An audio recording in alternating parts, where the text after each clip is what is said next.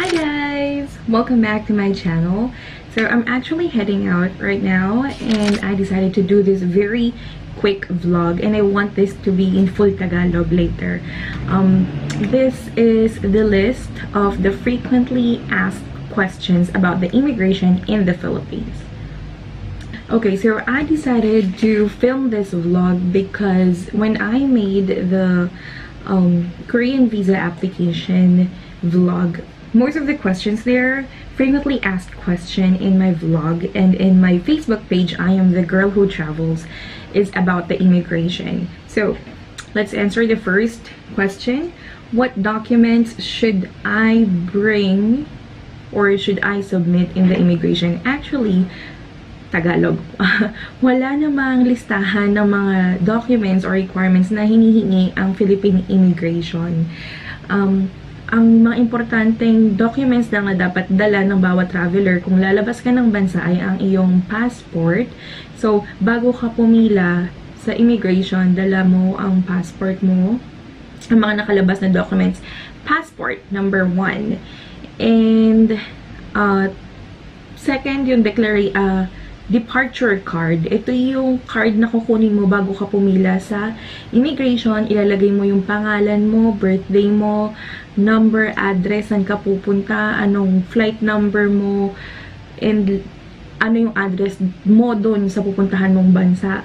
So, ito yung, parang ito mismo yung copy ng immigration about sa details mo kung saan ka pupunta. And then, what else? Return tickets. So, hindi pwedeng one way lang yung ipapakita mo. Well, I've experienced, may na-experience naman na ako na hindi ako hiningan ng kahit anong documents. Pero to be sure, usually hinihingi talaga nila yung return ticket mo. Hindi pwedeng papunta ka lang ng Japan, dapat may pabalik ka. Also, hotel voucher. So, importante na naka-print ito. Pwede rin namang ipakita nyo lang ang cellphone nyo, Agoda, Traveloka. Dapat nilang makita na may titirhan ka sa pupuntahan mong bansa. At, ano pa ba? Company ID. Yung unang labas ko ng bansa pa Vietnam, hiningan talaga ako ng company ID. Tinanong kung anong klaseng trabaho yon, anong ginagawa ko, na medyo naging suspicious because it's ESL teaching or English teacher na medyo available sa kahit anong bansang pupuntahan namin. Pwede kami makahanap ng trabaho at mag-TNT, kaya ginisa talaga ako sa first time kong lumabas ng bansa na pa Vietnam. Okay, my status, I think this should came first. My status, why I am able to give this list, kung bakit kaya kong sabihin sa inyo o sagutin itong mga tanong na ito. Ngayong taon, 2018, nakapunta ako sa 8 bansa. Actually, pero 7 lang talaga yung official because yung Thailand for business siya. So, first, Vietnam. Second, Cambodia. Third, Hong Kong, Macau, Japan, Singapore, and yung pinaka-recent and my last for this year is South Korea. So, there. Documents, passport, departure card, return tickets, company ID. These 4. Itong 4 na ito muna yung pinaka alalahanin nyo na dapat ito yung nakahanda sa mga kamay nyo para hindi na kayo magkahalongkat sa tapat ng immigration. And remember, bawal ang nakasombrero, bawal naka-shades, bawal ang nagse-cellphone sa tapat ng immigration. May na-experience ako, may nakasabay ako, kahilera ko na as in, sinagot niya yung tawag sa kanya sa harap ng immigration, kaya talagang dinuro siya ng immigration. Sabi, bawal yan, kasi bawal naman talaga. Hindi nyo kailangan kabahan sa, well, madaling sabihin, pero yung first time ko, sobrang pinagpapawisan din ako ng malamig. Huwag kayong kabahan. Actually, yung binigay nga sa aking advice ng friend ko, nung first time ko, sabi niya, parang keep straight face lang. Parang, wag ka masyadong friendly na, ay, opo, kasi papunta po ako dito. Hey, excited nga po ako eh. Kumbaga, parang pag nakita nilang vulnerable ka or pag nakita nilang parang wala kang experience, madali kang lokohin sa ibang bansa. Pwede kang, prone ka na maging biktima ng krimen sa ibang bansa. Yun lang naman yung iniiwasan ng mga immigration, kaya sila talaga mahigpit sa atin. Kasi pwede tayong maging biktima ng human trafficking, and yung nasa scam, binibigyan ng trabaho sa ibang bansa without proper documents, tas babaratin ka. So, ayun.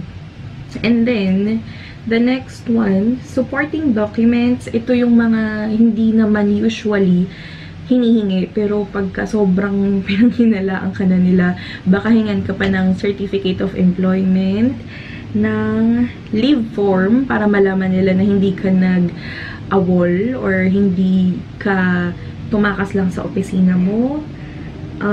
Credit cards, ATM, and yung friend ko, lahat talaga dala niya, may bank search siya, may bank statement siya, para kasi mabuti ng sobra yung dala mo kaysa sa kulang na mahirap na kunin kung nasa tapat ka ng immigration at palipad ng eroplano mo. So, those are, yun lang yung mga pang-backup na documents. And then next, my second point is, laging tinatanong sa akin, is there show money? Never ako hininga ng show money. Feeling ko itong show money, applicable lang siya pag nag-a-apply ka ng visa. Though, hindi ako sigurado kasi hindi pa naman ako nakakapunta sa mga western countries like America or Europe, ganon. When it comes to Asian countries, sa lahat ng binanggit kong bansa, never ako hiningan or tinignan ng show money. So, sapat na may dala kang cash or pag tinanong magkano budget mo, siguro may mapapakita ka naman sa application ng bangko mo, pero never talaga ako tinanong ng show money. Next is frequently asked questions by the immigration here in the Philippines. Ano yung mga tanong na madalas nilang tinatanong sa mga traveler na palabas ng bansa? Unang-una, saan ka pupunta? Pangalawa, anong gagawin mo doon? So, ano magagawin natin sa ibang bansa? Magka-travel lang naman tayo, magtutour. And then next is, may kakilala ka ba doon? Itong tanong na to, para sa akin risky siya. Kasi, especially for Hong Kong and Singapore, ang dami talagang TNTs na karamihan ng mga na-hold, yung mga nagdi-declare na may tita ako doon, nandun yung mama ko. Kasi karamihan talaga na OFW doon sa mga bansang yon ay TNT or mga walang proper documents. So, pag sinabi mo na doon ka titira, prone or possible na maging TNT ka rin. So, for me, ang ma-advise ko, kailangan natin maging honest as much as possible sa immigration. Pero mabuti nang may booking ka, may hotel booking ka, Agoda or booking.com, meron naman silang book now, pay later. So, mabuting may documents ka mapapakita na may titirhan ka doon na hindi lang kakilala. May hotel ka or accommodation ka. And then next, na mga tinatanong nila, gaano katagal ka doon? So, doon din, baka sila manghingi ng backup, ng return ticket mo kung gaano ka katagal. At kung saan-saan ka pupunta sa bansang yon. Kung sa Hong Kong ka punta akong Hong Kong. Most of the time, nagpiprepare ako ng itinerary, ng daily itinerary, just in case hingin nila ng anong gagawin mo doon. And then, ano pa ba? Yeah. Katulad kung mag-backpacking ka sa Southeast Asian countries, dapat baka tanungan nila saan ka pupuntang bansa. Pwede mong sabihin na mag-uumpisa ako ng Vietnam and then papunta akong Cambodia and then Thailand yung final destination ko, saka ako lilipad pabalik ng Pilipinas. What else? Frequently asked questions. Where are you going? How long are you staying? Purpose of travel? How can you leave your office? Ito, yung paano ka nakapagpaalam sa opisina mo. Nung pa-Vietnam kami, na itanong to sa akin, at sakto yun ay Chinese New Year, and nagkatrabaho sa Korean company. They have the same New Year. Korean and Chinese New Year are both in February. So, sinabi ko na hindi ko kailangan mag-leave dahil holiday talaga. And then, yun nga, anong klaseng trabaho ang meron ka? Nung nakita sa ID ko na English teacher, tinanong saan ako nagkatrabaho, ESL teacher. Ano yung ESL teacher? Sinabi ko, nagtuturo ako ng mga Koreanong bata, ganyan-ganyan. So, mas dumami yung tanong sa akin. And then, naranasan ko na rin mag-declare dahil nga nag-isa na ako sa pagiging English teacher na pagtanto ko na hindi siya magandang sagot sa kung anong status mo. So, nung papunta namang Japan, dineclare ko na I'm a business owner. Nilagay ko business owner and then travel agency. What kind of business do you have? Travel agency. At ginisa na naman ako kahit pamilya ko na yung kasama ko, tita ko, lahat ng kapatid ko. Ginisa na naman ako ng immigration. So, tinanong, dahil pa Japan nga ako, magkano daw ang package ko pa Japan. So, maaaring nagdududa yung officer kung yung mga kasama ko ba ay pamilya ko talaga o mga customer ko at wala akong proper documents na mag-tour guide sa Japan. So, sinabi ko wala akong international packages. Tinanong ako ano yung mga packages na meron ako. Sinagot ko Ilocos and then mga local destinations. Tinanong ako magkano package ko. Sinabi ko 3K per person. At tinanong pa rin anong kasama sa inclusions, gano'ng katagal. So, hanggang hindi sila fully convinced na totoo yung sinasabi mo, magtatanong sila na mas madaming detalye at kung hindi ka makakasagot agad-agad, maaari ka nilang pagdudahan lalo. So, mas mabuting maging honest and transparent sa immigration. Huh? How much is your service? Oo, minsan tinatanong din kung magkano kinikita mo sa business mo o magkano kinikita mo sa trabaho mo. Next, where are you staying? Sabi ko na.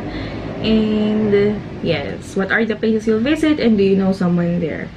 So, I think yun lang yung pinaka mga importante.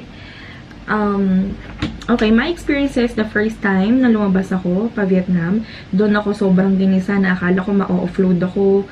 Kasi kahit na-orient na ako na keep a straight face, huwag kang mag-anga-angahan at huwag masyadong friendly. Talagang pagtapat ko doon sa window, hello po! As in, parang super walang experience. At ang unang tanong, pag nakitang bakante pa ang passport mo, first time traveler? So, gustong-gusto kong sumagot ng hindi dahil experiensadong biyahera ako sa Pilipinas. Pero ang status natin, bilang wala pantatak ang passport natin, ay first time traveler. At malamang sa malamang, madami talagang tanong dahil unang beses kang lalabas ng bansa, lalo na for solo travelers. So, nung nag-solo travel naman ako ng Korea, walang tinanong sa akin ni isang tanong. Tinignan lang talaga yung passport ko. Siguro dahil madami na rin akong bansang napuntahan. And what else? Hong Kong, kasama ko mama ko, tsaka kapatid ko. Wala rin tinanong sa amin kahit anong tanong. So, inorient ko pa sa inorient. Napahiya lang ako dahil kabadong-kabado ko sa kanila dahil first time nila lalabas ng bansa. Pero walang tinanong ni isang tanong. Ako pa yung gustong mamili. Tatanungin mo naman sila kahit isang tanong lang. Kasi bakit nung first time ko, ginisa ako. Siguro may part din na pag nakitang pamilya kayo, hindi masyadong prone na maging TNT. Kasunod, yun, pa Japan, ginisa nga rin ako. Tinanong ko ng madaming-madami. Singapore, walang tanong. Tama ba? Kung may kasama daw ba ako. Sinabi ko wala, kasi mag-isa lang ako eh. Yung mga kasama ko na sa Singapore na. So, baka pag-isipin naman na may mga kamag-anak ako doon. Sinabi ko na lang wala. And then, pa Korea, walang tanong. So, hindi nyo kailangan laging kabahan. Basta, remember to bring all your documents. Wag naman sobrang dami kasi baka mapagkamalan din kayo magkatrabaho doon kung dala nyo pati diploma nyo, TOR nyo. At ano pa ba? Yung departure card, tandaan, dapat siyang sulatan bago dumarating yung mga panahon na sobrang malilate ka na sa flight mo. So, ang ginagawa ko na, kumukuha ko departure card, pumipila sa immigration at doon ko na finifill outan. At kailangan maging maingat sa pag-fill out.